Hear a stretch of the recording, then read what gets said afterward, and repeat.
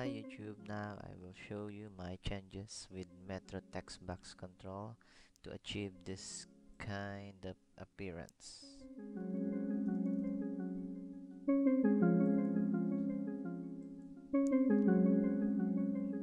Actually, there's not a lot of changes, but I just added some properties and some functionalities.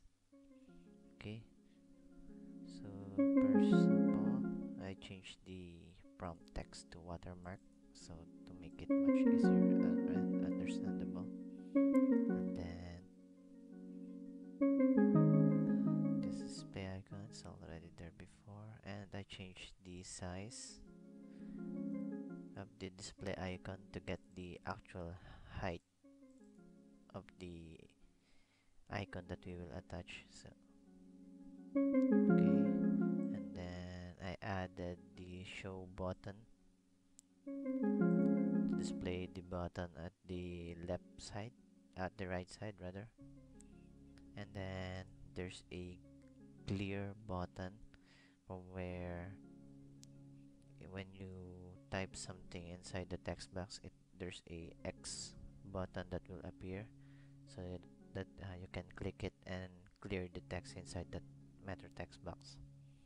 And then there's a Metro custom button where you can just add images and icon, and the width error just to have to change the border of the control if there is an error.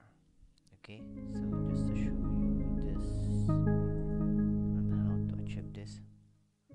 So this is the width error, and then when we change it to no error, so it will automatically turn back. So let's add a new meta text box. Okay, so by default this is the look of our meta text box. Then we will just change the height 26, and then the icon, select the icon to search height, then okay, and then we need to set the display icon to true to display it. Okay, and then show button.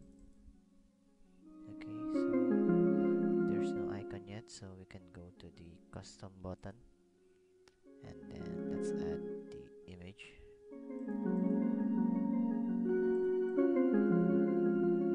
Just a short search block. Okay, so now it's there. So let's remove the text so that we can show the watermark. Now let's add the watermark sample. Okay, so as you can see, the show clear. Let's set this to false first. Okay, so execute.